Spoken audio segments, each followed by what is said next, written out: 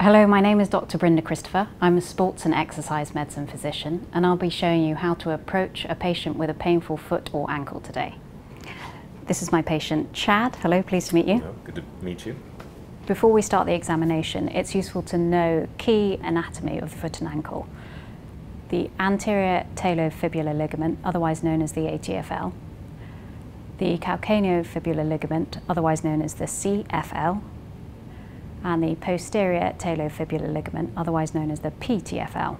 You should also be familiar with the talar dome, the Achilles tendon, the metatarsals, the interdigital nerves, and the plantar fascia. We'll go through the specialised tests of a lateral ankle sprain. Chad, is it possible to lie down for me? And can you bend your knees? That's it. For examination of the lateral ankle and sprains, it's important to know the anatomy. So I'll point out that this is roughly where the ATFL is, the CFL, and the PTFL. So first, I'll palpate the structures to see whether there's any tenderness or crepitus. Is that okay, Chad? Yes. The anterior draw is to assess the integrity of the ATFL, which runs there. With the foot in a relaxed position, I'm going to draw the foot in an anterior position whilst holding down the lower leg. You should feel a firm end point, and if there's any laxity, you should compare to the other side to see whether there's a difference. You can assess the integrity of the CFL, which runs here, with a forced inversion. And again, assess side to side to check for pain or laxity. So depending on the severity of the lateral ankle sprain, you can damage 1, 2, or all 3 of the lateral ligaments, in the order usually of ATFL first, plus the CFL and the PTFL. If all 3 ligaments have been injured, then I usually assess the talar dome for any osteochondral defects, and I palpate the base of the 5th metatarsal for a fracture there. To palpate the talar dome, I start off locating where the dome is. So with my thumb on the lateral malleolus, I work my way anteriorly to the recess. And then this is the anterior joint line where the talar dome will sit under. And the patient should report tenderness if there's any pathology there. And I'd also palpate the base of the 5th metatarsal to see whether there's an associated fracture there. If there's a high-grade lateral ankle sprain and there's a lot of damage down here, I'm worried about the integrity of the fascia that runs in between the tib and the fib. The fascia is known as the syndesmosis, and you can test that with 2 tests: the external rotation test, where you externally rotate the foot, and the squeeze test, when you squeeze the tibia and the fibula together. For my assessment of Achilles tendinopathy, I palpate the length of the tendon,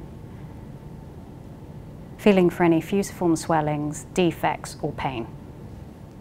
At the bottom, I also assess either side of the Achilles tendon to see whether there's a bursa or any bony spurs.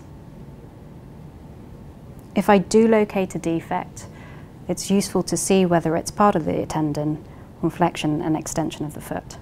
If you're concerned about an Achilles rupture, I'd like to do 2 further tests with the patient lying on their belly.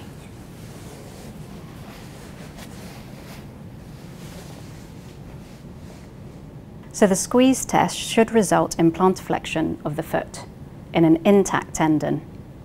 An absence of this movement or a decrease of this movement usually suggests tendon pathology. Compare side to side, and if there's a defect, you'll see a reduction or an absence of movement. Another way to assess the integrity of the Achilles is to check for a buoyant endpoint on hyperdorsiflexion, and also observe how the foot falls off the end of the bed. If the Achilles is damaged here, the foot will fall like that, and the normal foot is slightly raised. Next, we're going to assess for Morton's neuroma, which is pain that originates in one of the web spaces. It's commonly in the 2nd web space, but it can occur in the 3rd web space. A specialised test for this is known as a Mulder's click. A Mulder's click is compression of the metatarsal heads. And here you're eliciting pain or a click.